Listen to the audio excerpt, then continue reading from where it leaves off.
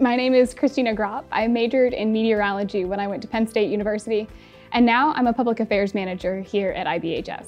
My specialty is weather communications, transforming science into something that everyone can understand and everyone can use in their everyday life.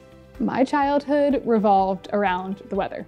I learned to read from weather forecasts. That was what I wanted to read every morning before I went to preschool, and it was the one thing I was always talking about. I always said I wanted to be a meteorologist, and about age 7, I decided it was going to be Penn State that I would attend.